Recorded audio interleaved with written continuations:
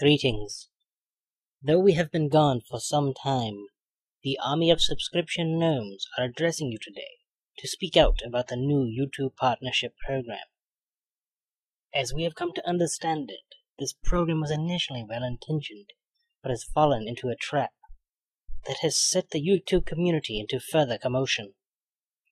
While the intent to share ad revenue with the YouTube users who are responsible for creating the very content that brings people to this site is a good idea, the manner in which it was enacted was severely flawed. By deciding to extend the beta test solely to a select group of the most popular YouTube users, this program has become a divide between subscribers and those content creators to whom they subscribe. Whether intentionally or not, the elevation of these select few to partner status has distanced them from those who were previously their peers.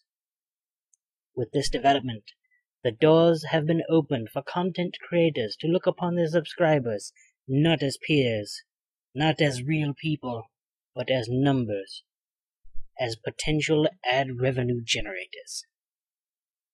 Conversely, those who subscribe to these YouTube partners will now look upon the object of their subscriptions as higher in status to themselves.